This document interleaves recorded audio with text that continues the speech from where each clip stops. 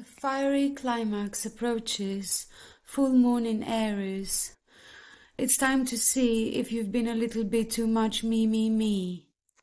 There's a tug of war going on between what you want and what someone else wants, but you'll have to wait a little while to see what's going to happen next. As you wait, ask yourself if you've been handling the situation as sensitively as you could have done.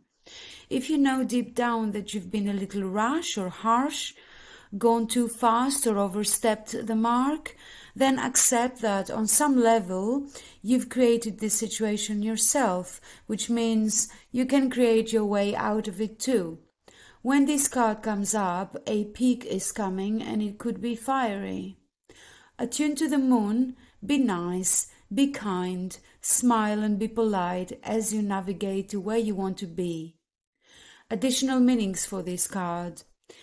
Being assertive is good, just don't ride roughshod over anyone. If you're in a tense situation, meditate your way to peace. Don't be a baby. Sorry, but this could be the issue.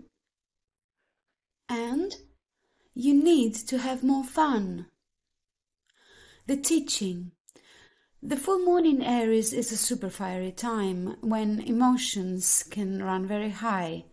On the upside, there's excitement about what may lie ahead, but tempers are likely to flare with rash comments or decisions. No matter when you pull this card, it signals that the situation has just or is about to come to a peak, perhaps in a rather heated way. There could be a price to pay if you have been too competitive or too blunt.